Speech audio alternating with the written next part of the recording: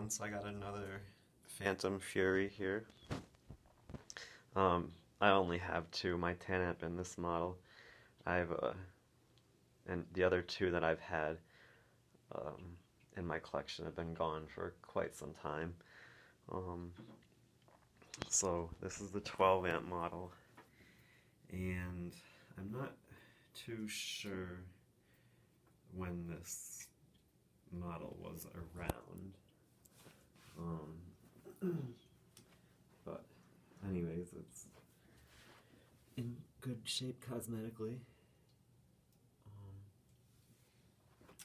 This one, I think one of my new old stock brush rolls is installed in this one. Yeah, it is. This is one of the new ones. You can see it's got that white little crayon marker they always put on their brush rolls. Again, just like my 10 amp model, which I always think they kind of sound the same.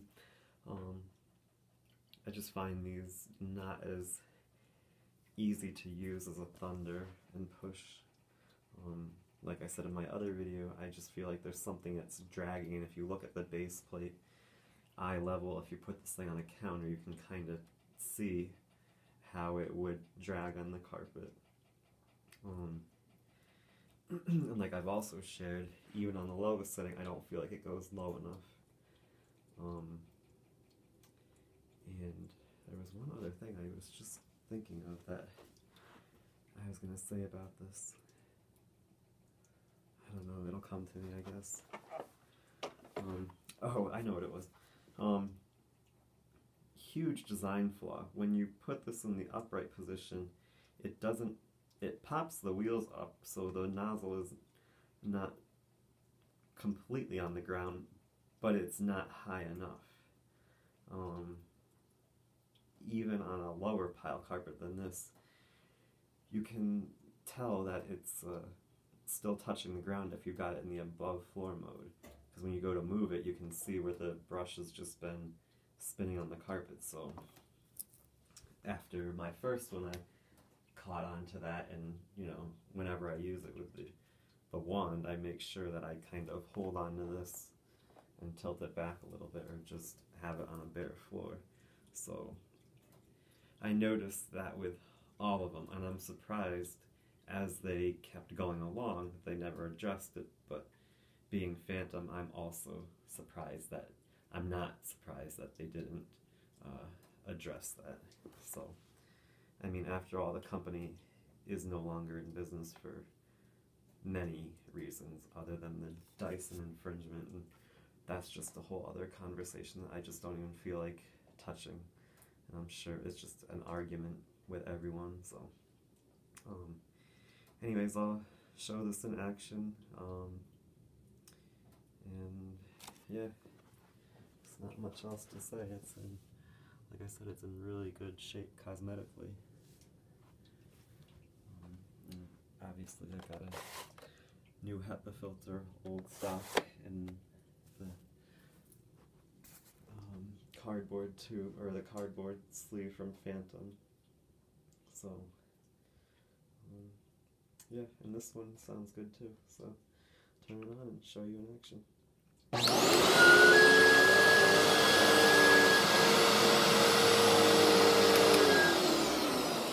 yeah, I forgot to mention, it makes that annoying whistling noise, and it's from down here where this top body, I don't even know what I'm talking about, body meets this lower section. There's a little gap there that when I took my 10 amp one apart, I noticed they put like this thin piece of tape in it. This model, it must have degraded, so it makes that whistling noise. So if I tap it a little bit, it kind of stops, but it's pretty annoying to say the least.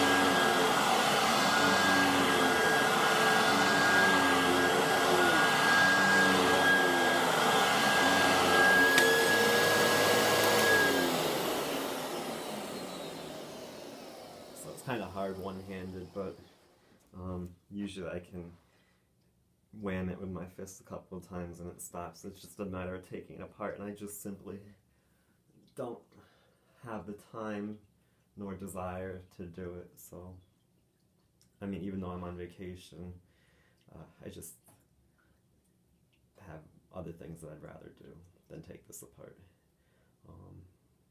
So you can see with the new brush roller, it does a little bit better of a job. Still, it's not as easy to push as my Thunder.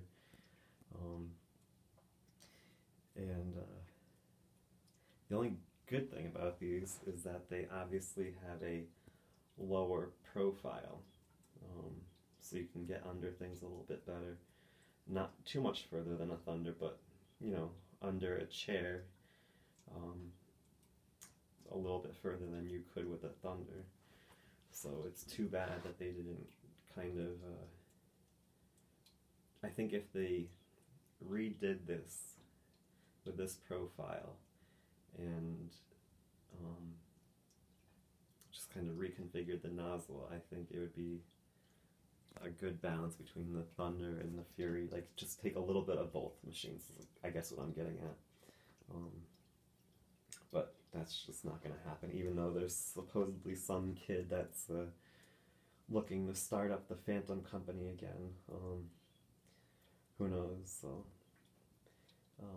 anyways, enough babbling on here. I hope you enjoyed the video and have a good day.